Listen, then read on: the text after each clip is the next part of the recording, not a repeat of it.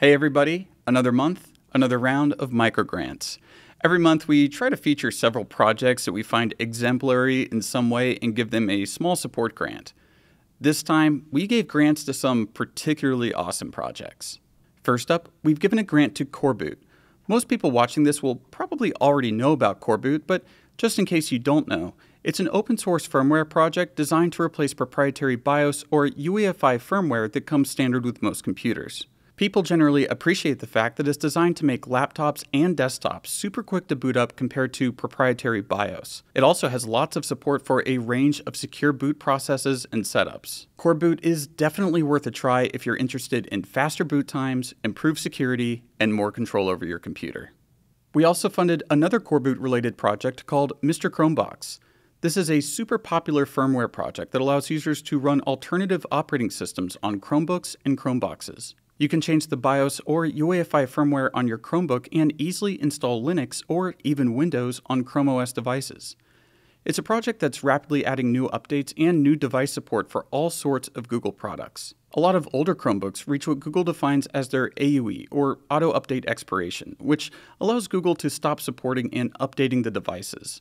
With projects like Mr. Chromebox, you can remove all Google software off your device and never run into any of these arbitrary product cutoffs. Next up is Exiftool-Vendored, which is a library made by FUTO. Previously, we funded Exiftool, and now we're funding another related but different library. Image uses Exiftool-Vendored extensively to access Exiftool in a type-safe way from within the server code.